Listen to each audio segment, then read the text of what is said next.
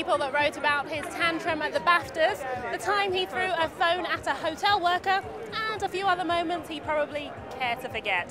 So it's no surprise that Russell Crowe is not a big fan of us, journalists. So why on earth would he want to be one? Not permanently, of course, just for the sake of his new movie, State of Play. You follow any lead and this story is massive. It's not a story, it's a case. He stars as reporter Cal McCaffrey, who attempts to solve the mystery of two seemingly unrelated deaths. Helen Mirren is along for the ride as his editor. But of course, this is the man who goes out of his way to avoid the media. Just look at his last trip to London at the recent Empire Awards. But after dipping his toes into our murky waters, where does he stand now? Made no secret of your dislike of the press. Did this make you reevaluate your feelings about us? No. Well, that told me. However, I do believe journalism is a noble profession, but I think you must treat it as such.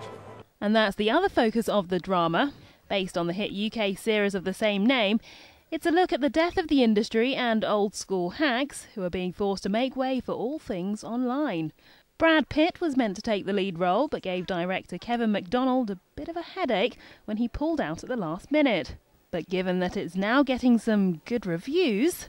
Do you think Brad Pitt will be secretly gutted he passed this one up when he has a look? Oh, I don't know, he probably won't take a look, will he? Well, he should, according to us lot, the critics. But to be honest, anything that sees Russell Crowe getting bossed around by film royalty must be worth a look.